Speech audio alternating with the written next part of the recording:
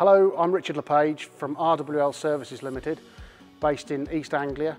We're an independent agricultural engineering firm covering Norfolk, Suffolk, Essex and Cambridgeshire, carrying out servicing, calibration and NSTS testing on potato application equipment.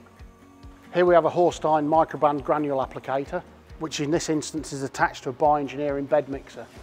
The applicator is designed to accurately apply nematicide granules to the soil that's then correctly incorporated with the bed mixer. Over 60% of the land in the UK is infested with PCN, potato cyst nematode, which costs the UK potato industry around £50 million a year. 35,000 hectares of land are treated with nematicide every year, costing the grower around £15 million. The future of these nematicide granules is under a lot of question because of their toxicity to the environment and the operator. The microband is what we call a PDA, a positive displacement applicator. Therefore, one rotor delivers to one fishtail and one outlet, which is far more accurate than any other machine. One major consideration with choice of rotor is the product you're going to use. We've found in the past that nemathorin is very abrasive and destroys the aluminium rotors very quickly, so we can't use them there, but we can use them with other products. We've tried to select the right rotor and right size of rotor for all three products, so that the operator doesn't have to get involved with the cassettes. One of the biggest problems we come across, and what is most crucial, is the cassette gets put in upside down.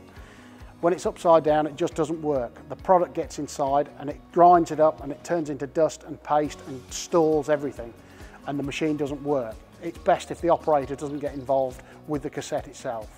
This is the control box for the microband that goes in the cab, and this particular machine is an electric drive. We call it electric wizard drive, which is fully automated and no land wheel drive is necessary. This is a metering cassette with the individual metering rotors inside, which then drop the product down through the pipe, through the fishtail onto the soil. Any damage or discrepancy in here will lead to inaccurate and inefficient application of chemical. Simply replacing worn rotors that deliver plus or minus 5% than the intended rate is so easily recovered in the chemical savings or increased efficacy. The metering rotors are the most important part of the whole machine. They are essentially the nozzle of the granule applicator.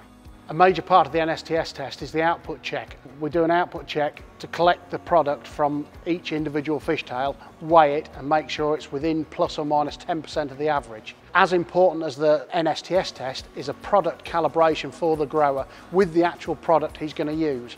So we could do an NSTS output check with sand or salt or rice, but to do it with the product that he's going to use and that the same batch from that year is vitally important.